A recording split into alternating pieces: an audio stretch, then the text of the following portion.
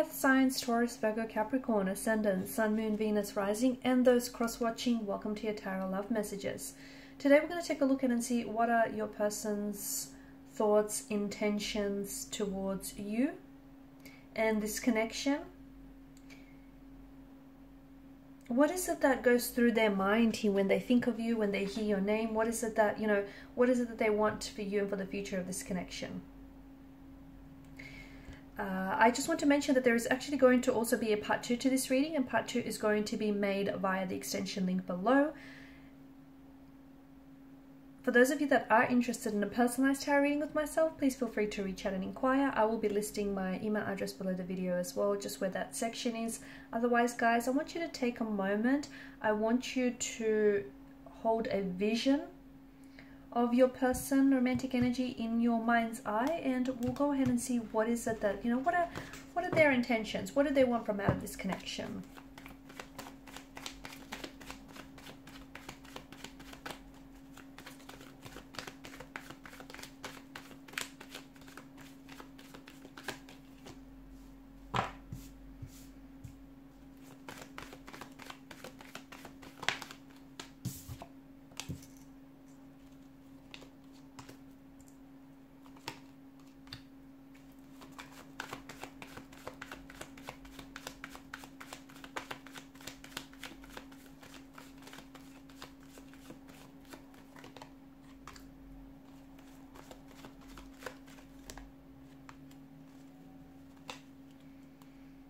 Beneath the deck, you have the Queen of Cups. You have both the Queen and the King of Cups. I think a lot of you are looking for something very stable, very committed, a loving, loyal relationship. You don't want to be led on, and somehow you feel that, your intuition here feels as though there's something here that you're being left in the dark about. And I think you're right. The problem is, I think that your person might be telling you that they may not want commitment now, okay? Or they might be, even if they don't tell you this verbally, maybe physically, but they might want commitment later on, and they're just trying to maybe string you along or lead you on, sorry. So what exactly is going on with the state of this relationship or the state of this connection? Well, he or she is interested in you, okay? There is this there is an energy of, there are feelings involved. There are romantic feelings involved. But I also feel like there are some toxicities involved here. So I feel like there may be more than 2 people involved in this connection. And if your intuition is hinting at that, if your intuition feels like something is wrong or something is off, tap into that intuition, tap into the feelings, probe those feelings a little bit deeper, because you've got the Queen and the King of Cups, and your intuition doesn't lie here. So I feel like for some of you, this person maybe is sometimes very blunt, or is sometimes, there might be sometimes very convincing here that a relationship or a commitment isn't something that the 2 of you want. They might really, like when you ask this person what do they want, they might really like skirt around the question here. This person acts like they're on the fence.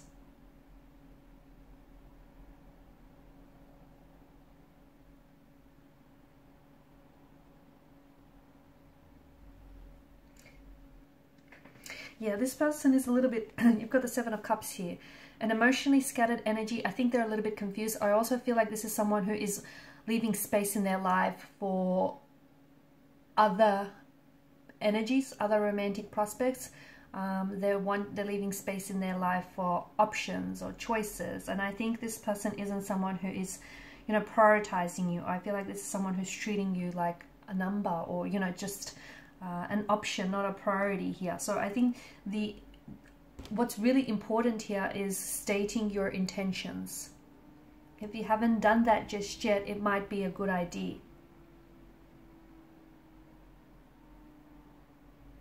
Okay, you need to be able to communicate effectively, because what you want and what they can give you might not be one and the same thing. I do feel like, the devil doesn't do love, the devil does lust.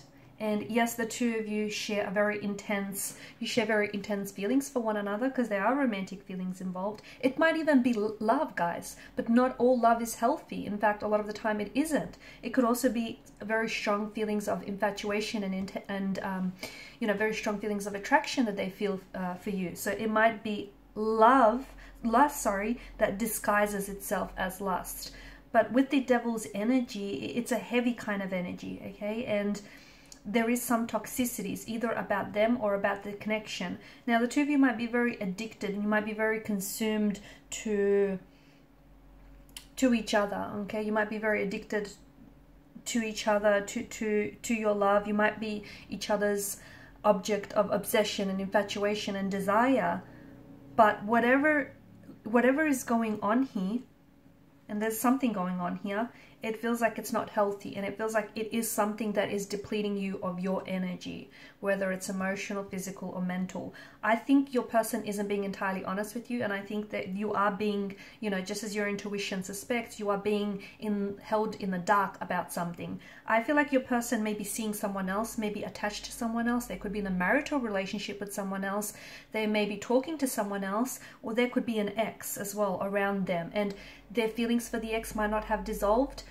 So even if they're not seeing the ex, but they haven't emotionally gotten over the ex, and they still may be holding space in their life for this ex. So I think it's really important for the two of you to kind of, you know, you need to state what your intentions are here.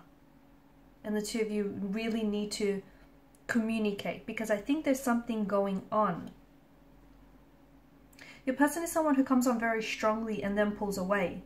And I think this is, with the devil, it's more about instant gratification rather than, you know, it's, with the devil, it's like very much like the Lover's card, it's about making the choice. And with the devil, the choice is the choice of instant gratification, pleasure, versus the long-term pain, the long-term effects of this connection. You choose, you get to make that choice. This person might just want to casually date you. They just might want to casually date you. They just might want a casual arrangement, or they might be leading you on, stringing you along, telling you that, yeah, you know, one day this could lead to something, but not. It's just the illusion of a promise, the illusion of an unfulfilled promise.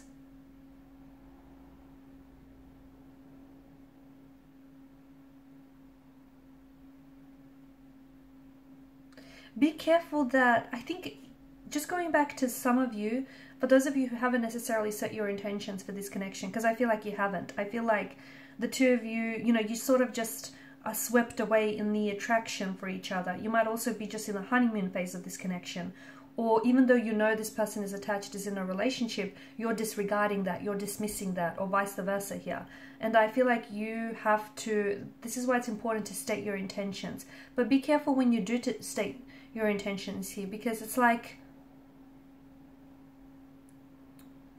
for some of you, you know, you could come across as a little bit like marriage, or in your, like, marriage obsessed, or very direct, very in your face. So make sure that your intentions are clear and that your person receives your message loud and clear, but also make sure that, you know, you're not potentially like, because for some of you, I'm hearing the word fun, right? You're not really interested in dating someone just for the fun of it. But this person might not completely understand what that means.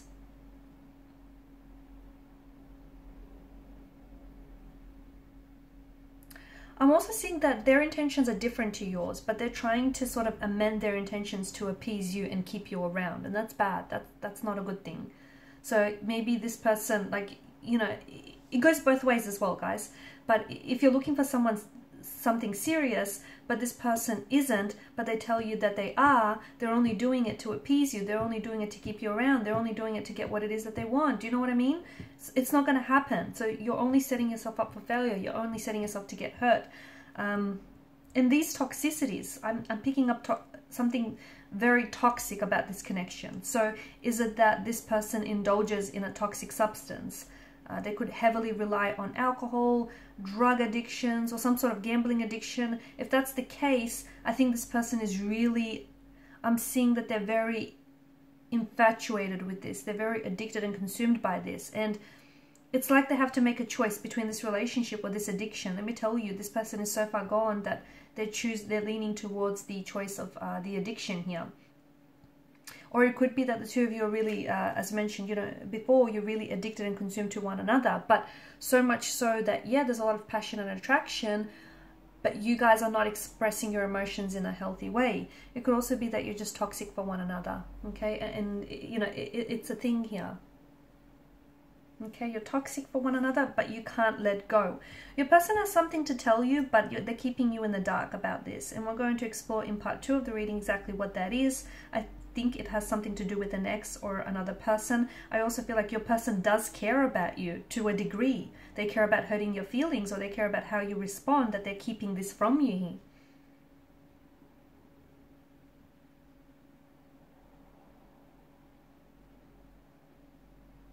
I feel like your person does feel very strongly about you and about this connection, but I don't know that, I feel like neither of you seem to understand what you have with each other. And this is why it's so important for you to listen to your intuition, because I think throughout the connection, your intuition has warned you. You know, emotions are running high, I get it, they're running rampant, but are you right for each other? You feel like, you know, you've met someone, but you're not accepting that this person might not meet your needs or expectations, or they might not want what it is that you want from, you know, out of this connection. This is someone who maybe, you know, you've known since, you know, you feel a very strong emotional connection, emotional pull towards this person. And maybe the two of you have been, you know, great friends, and you have a very great friendship. Or you've known this person since, you know, childhood, young adulthood. But it feels like the two of you are confused as to what this is and what's really going on.